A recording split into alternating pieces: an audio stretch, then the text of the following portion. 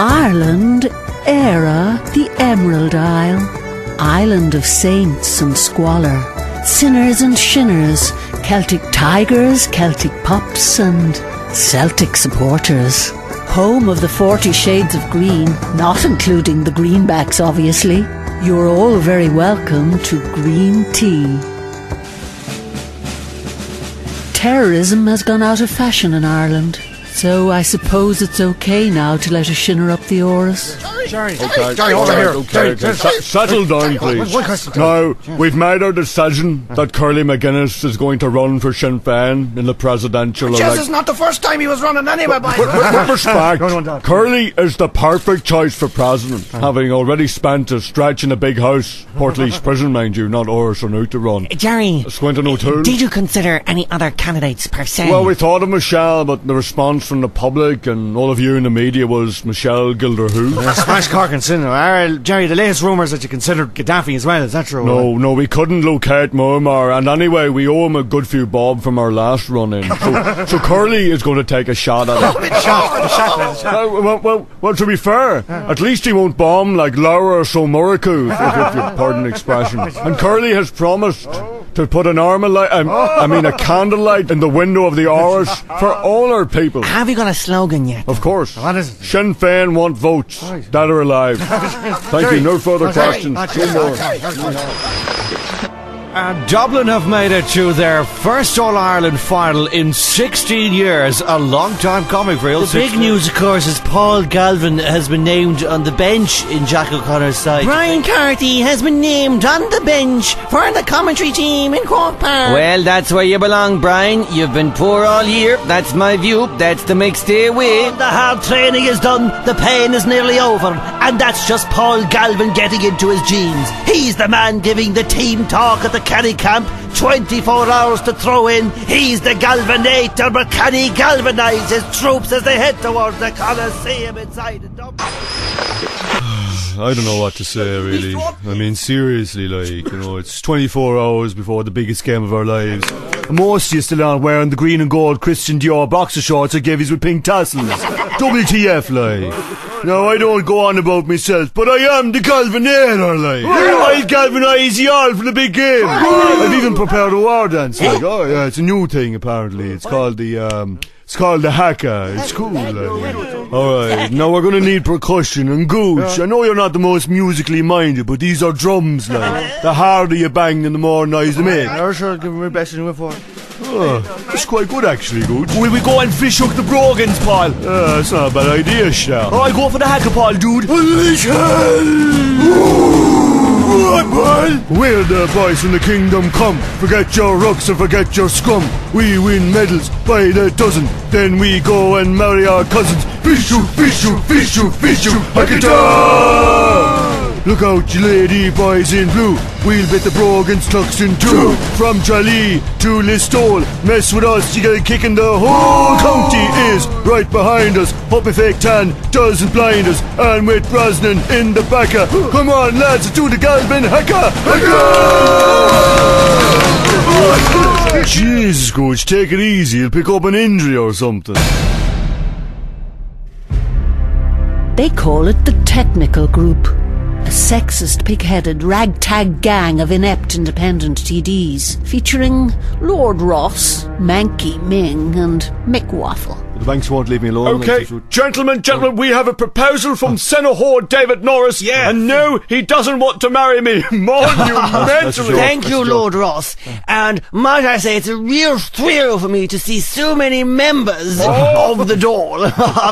Please, there's no need to be upstanding, although I do rather like it. Mick Wallace, you are so pretty in pink. What do you mean, You know, in ancient Greece, Deputy Wallace, an experienced man like me could take a raw young fellow like you and break you in gently into the mysteries of life. Oh yeah, we take a teensy-weensy drop of ouzo as a stiffener and away we go. Not too fond of that now, to be honest with you. What's wrong, Mick? Would you like more meat on your moussaka? Well, I don't know, Anything to add, young Ming? Ming, wake up. No, Senator, I have an awful dose of the munchies on me. Good. Now, gentlemen, I'm here to seek your support rebuilding my political platform. Building a political platform for me, Art. I'd love to see you last on an old building site. Oh, I do love the builder's crack. Huh? Oh, those rippling muscles, those sweaty armpits. Do get to the point, Senator Norris. This is more rambling than one of my son the Indo columns. Very good, Lord Ross. Now, there's some sort of horrible bog trotter called Lauraso Varaku who now wants to run for the park and turn it into some glorified Cayley house. Dreadful. He's talking to Fianna Fáil as we speak. Heaven forbid. I'd be buggered if I'd let him get away with this. Naughty.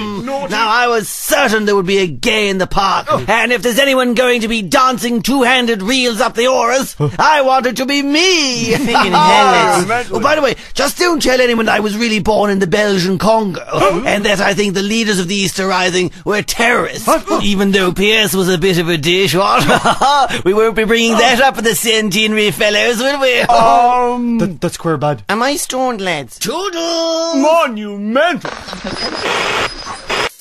How is Bertie here? Liquidation auction of the century by order of Herman von Rompuy and Jean-Claude Trinkets. One-off opportunity to acquire at knockdown prices holiday homes such as Farmley House or the K-Club. Don't miss the chance to snap up prime development sites at the Burren, Newgrange and the Rock of Cashel. And we've colouring books for the kids. Let the chiselers add their own touches to the book of cows. Coming to the market soon. The sale of Jury's Hotel site in Balls Up Bridge with new planning done and dusted. All lots handled by Kenny Gilmore Auctioneers, Kildare Street. Legal advisors Moriarty, Flood and McCracken. And remember, when these assets are gone, they're gone. All currencies accepted. And tell them Bertie sent you. Sadly, due to ongoing issues over title of fine property at St. Luke's, Drumcondra must be withheld from auction. Aside from Tom McGurk's tatty, gaudy suits and his dandruff demeanour, Dandy Dan Carter and the Rugby World Cup are still top of my homepage.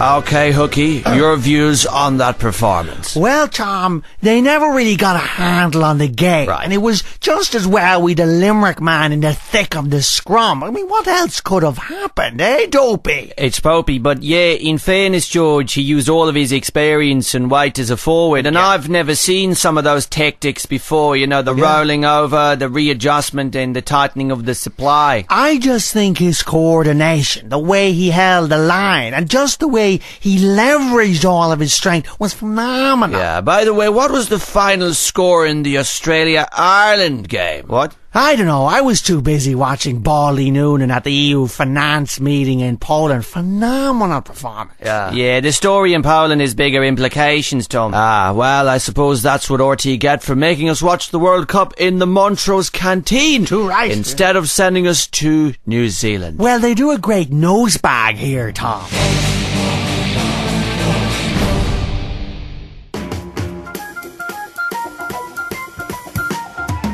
Welcome to the adventures of Dr. Queen. Today's episode, Inspector Clueless. Another chapter from the sensational case files of the great amateur detective Dr. Gerald Queen. Sorry, I mean Keane. The smoke-stained door of the flea-bitten downtown office was ajar, so I walked in, my loud, double-breasted lapels flapping. I was searching for my luscious Lisa's most precious jewels. They'd been stolen in the night after she popped them into a glass before going to sleep. I couldn't wait to get my hands on the dastardly thieves. Well, I suppose I reinvented myself as a pseudo-vigilante. But anyway, Lisa's previous fiancé, Michael O'Flatley, had gifted her two magnificently big, beautifully shaped jewels. Thank God I didn't take my crown jewels. I want Lisa to have my babies, you see. But I'm on the hunt for the stolen baubles. So if you've seen them in passing, please tip me off at stolenbreasts@yahoo.com. Thank you. And you know, when I moved to Wicklow at 12 years of age, my parents insisted I keep my Cork accent all the way through.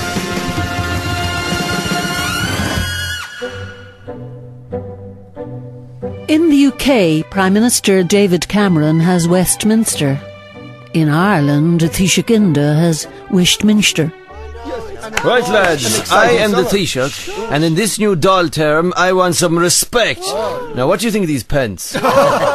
Pisht, Noonan, what's the latest on the crisis? These are the worst set of figures I've ever seen. But enough about Tuberty. Thomas de Gilboa, what are you doing about Greece, huh? I just need to consult my spin doctor, Enda, if you Fucking hell, lads, it's like dealing with a dummy. The angry man is now the quiet man. Good one, Brenda. Where's Dicey Riley? It's Octor Riley. Oh, there you are. I dropped the D as part of the cutback. Yeah, I dropped a D size over the summer myself. I've also shortened the Department of Health to the more appropriate Department of Hell.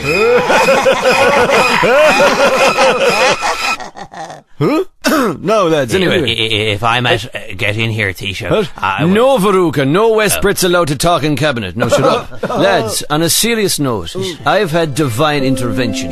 I was sitting by the fire the other night. Burning another election promise? And the master plan came to me. You all know by now, I put one over on the Pope the other week. Who's your papa now, Benny, what? Now, many people saw it as a clash between a firm, charismatic leader of the people and a foolish old man in a dress. That was unfair. You weren't wearing a dress at that particular time. No, you were wearing it that night, Brenda, what? Touché. But anyway now, it got me thinking about God and the cutbacks we could make up there.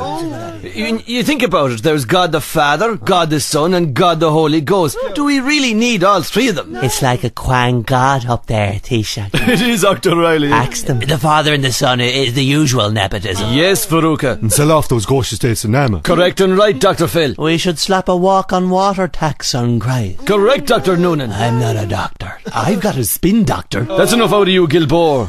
Lads, I'm shattered here. No offence, Alan. Any chance of a cup of tea? Where's Mitchell O'Connor with the tea? I think she's only driving in now, Taoiseach. Driving? I thought I told you not to let her drive in again, Dr. Phil. Oh, Jesus. Harry's giving her a few lessons. She's trying to park the car on the plane, Taoiseach. Move away from the window, Oh, Jesus, lads, she's coming back! Jesus, oh, me good office and me fucking hair. Is everyone okay? What was she driving there anyway, Octor Riley? A smart car, Taoiseach. Jeez, that's taking the piss, isn't it? Every week, Miriam meets various people in the RTE canteen. This is Miriam Meets. You know, as in mutton and lamb. Oh, box. It's that garish weather woman. Miriam. Jane Byrne, how are you, genuinely? Well, mwah, mwah. Beautiful bright colours, darling. Thank you. And despite the blustery conditions, 35 kilometres an hour in places, you know. Wow. I didn't know you came to the canteen. I'm here for Miriam Meats. Okay. Like deli meats? Oh, right. 4 rashers, please, Olga. Bloody Latvians. What? Genuinely though, Jean, you're no stranger to dead animals yourself. You wear them in the weather most nights. I'm a devil for leather. And I just love that chrome leotard you had on after 6-1 yesterday. Thank you. I once wore it at the top of the Valencia lighthouse where the lamps broke during Hurricane Charlie. It was very cold and clammy that night. I remember it quite well. You are such a bright star. I best go. My yellow PVC pinafore is ready in wardrobe. That sounds really eye-catching. Bye, Jean. More like eye-watering. Why are those weather twits on screen anyway? Oh, God. Hello. Charlie Bloody Bird. Hi there. Oh, hello, Charlie. Oh, hello, yes, Marion. It's Miriam. Charlie Bird is just on his way to his new radio show live from Washington. Charlie, you're in Dublin. This is Charlie Bird, Washington. Back to you in the studio, Miriam. Oh, God. I have to be at the Lincoln Memorial in an hour. I have to meet my FBI contact. Where was I? Papandreou, Sarkozy, Mark. Where will it all end? I've a pain in me crevice with it. Right, Chrissy, what have you got for me? You're looking very sexy, Vinny. Very sexy indeed. Okay, what have we got here? Jesus, Chrissy. First purple and then chestnut. That's pink. That's it. Why, Chrissy, why? What are you on about? I want to know why my hair resembles Marty Beetlejuice Marcy from RTE. Why? Back off, Vinny. I was out till all hours last night. I'm not the steadiest at the moment. Oh, well, don't put that bloody scissors near me then. Jesus. Don't think you can orang sandwich me like you did to that old Mountbatten wagon. I said I wanted a blue rinse, Chrissy, not a purple / pink rinse. Jesus, don't worry, Mr. Brown. You look proper gorgeous, you do. Well, almost as sexy as that Mitchell O'Connor one. Don't remind me about her. That mountain out of a molehill she made out of and called Miss Piggy. Big deal. Come on. What are you on about? Yeah, women go on about this all stuff all the time. They do not. If you want How dare you? What would you know about it anyway, Chrissy? Me fella read all about it in the world. Who's that over there? Oh my God, look what you've done to Twink. You might remember last year, Fianna Fáil's thinking ended up in the drunk tank. This week, the soldiers of yesteryear met in Tala for a septic think tank. For God's sake, Michal, I eat the food, it gets digested, and I am normally in the habit of pushing it out through my bottom. What are you laughing at, Michal? No, nothing at all. Devin, I think Dr. Phil's plan to tax septic tanks for people living in the countryside is a rage against the latrine. Well, I, for one, am willing to go to jail before paying for this toilet tax. It's a disgrace. That would be a dirty protest. It would get the shinners involved for sure. And by the way, I see that you're developing a bit of a thing for Mary Lou lately. Mary Lou. With a name like that, she must be sound on the toilet question. And a fine cut of a woman she is too. No, going forward, I think I can hear Lauros and his Talakeli band coming along for our septic think tank entertainment. What? Where's the free barge? We've none of that this year. I have some Marietta biscuits and some My Waddy orange. Oh, we'd some crack last year, lads, when you think of it. Wished. I think Lauros and his cultist colleagues are going to perform the Siege of Venice. Sounds more like the Siege of Cork. Going forward. No, of a heel. Going backwards. Suffering. Cross-channel now, and odd-jobbing soccer coaches Steve Staunton and Roy Keane meet every morning at the Job Centre. All credit to the Job Centre. Oh, you Stan? Well, there, Roy. Anything moving today? 3:35 at Newmarket. No, jobs-wise, like jobs. Well, I get a few hours at Sunderland, but I've no dignity in me job here, Roy, Well, these are difficult times. Yeah.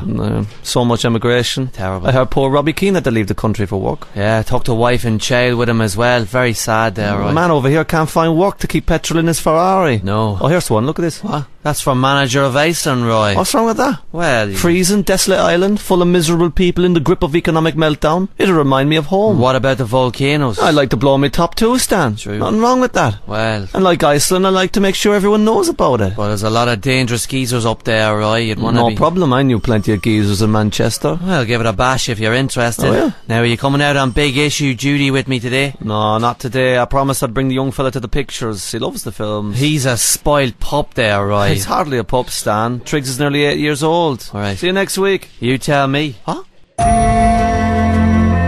All true art, they say, is cast in the crucible of our own experience.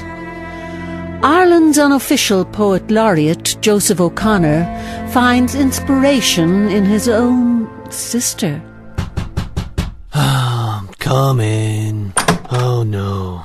Oh, brother, are you writing that dirge for drive time again? Sinead, I told you not to You interrupt. know, I really don't get your column, but I wish I was getting it. You know what I mean? What do you want, Sinead? Listen, bro, I've hatched a plan to get some serious action. Oh. I'm running for president. No. I know you're thinking she can't be old enough to run, but I am. So I'm going to throw my ring into the hat. You mean your hat into the ring? I know what I'm saying. Think of all those dignitaries visiting me. No more bloody Listune Varna. Big house in the park for all the kids. Candle in the window for all the desperate. You mean the diaspora? No, the desperate. Those who get up on the crack of dawn. Sinead. Anyway, Joe, I need a snappy slogan for my presidency campaign, and this is where you come in. Like what? Mitchell and Davis both came up with the same pride at home, respect abroad crap. Terrible. Well, I was thinking maybe ride at home, respect abroad. Ah, Sinead, for the love of 'Cause I don't wanna be Sinead, no look, man's woman. I can't do this right now. I just want a hairy man of my own. I don't feel well, oh no.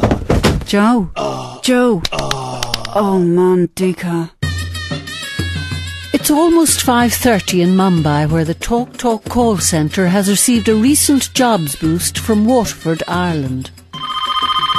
Welcome to Talk Talk. My name is Brian. We value your call. Please continue to hold. The representative will reach you shortly. it's nearly finishing time again. Lovely. Mr. Cowan, what are you doing? Well, I'm done for the day, boss. It's nearly 5:30. But you're on a night shift and you're only here half an hour. That's twice the hours I did at home, Baldy. I told you not to call me that. Are you pretending to put people on hold, Mr. Cowan? That's not true, Baldy. Look, you're always at me. That is because you are only reaching 5% of your targets before. Don't call me that. That's racist. And by the way, we have still not received that reference from your previous employers. Well, you see, there's about 4 million of them, and they're very hard to get a hold of, you know. You inherited the best track record of any department here at Tok Tok. Well, you're only a wet week here and you've already run it into the ground. Disgraceful. Well, that's not my fault. It was because of the global situation, the financial crisis, if you will, going forward. Well, I've had enough, Mr. Cowan. You are fired. Thanks be to jabbers. Right, well, give me severance pay and the pension benefits. And I'm keeping the f***ing car. Just get out. Excuse me, Narero. Paul, what are you doing in those jeans? I was just wondering, you think, it's a good look for me picture in the match programme tomorrow, you know? I don't like those rips, Paul. Why not? Dreadful looking. That's the fashion, you're not into the fashion, what's cool. Paul, that is not right for a pen picture. Well, I went commando and everything, I thought it was a decent thing to do, you know. Is it too revealing, maybe? It just isn't right. People are always at me saying me tackle is too rough. Is that what you think as well?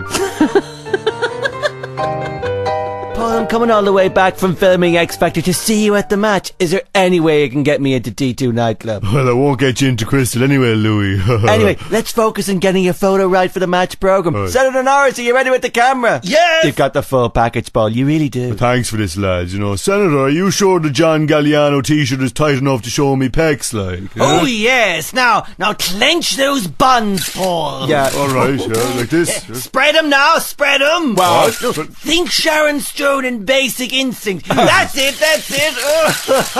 Oh my God, this was perfect. This is exactly what the GAA need. That's a wrap, Paul. All right, lads. Think I better get out of these jeans before I pull a hamstring. Yes. Oh my word. They're not coming off. Oh, they're stuck on you. I shouldn't have vacuum packed them on this morning. Come on, lads. I need your help here. Now pull these off. Grab a hold of them. Of course. Get in here, Louis. Yeah. Come on. Okay. You grab the left one. Now put your back into it, boys. Now Right? pull together. Oh, I'll Jesus. get the left leg. You go in the right. Crazy. Oh, fucking hell, lads. This is not cool. One more. This is not cool at all. So there you have it. The tea, like the Celtic tiger, is long off the boil. We've drained the bitter cup. What's left is the dregs, cold, soggy old tea leaves. But at least I can watch the Brogan Brothers in Croke Park tomorrow. Until next week, slán agus, up the dubs. I heard that, Norero. Are you still in those jeans, Paul? No, I'm taking him off to A&E to have his jeans removed. Oh, for goodness sake, Senator Norris.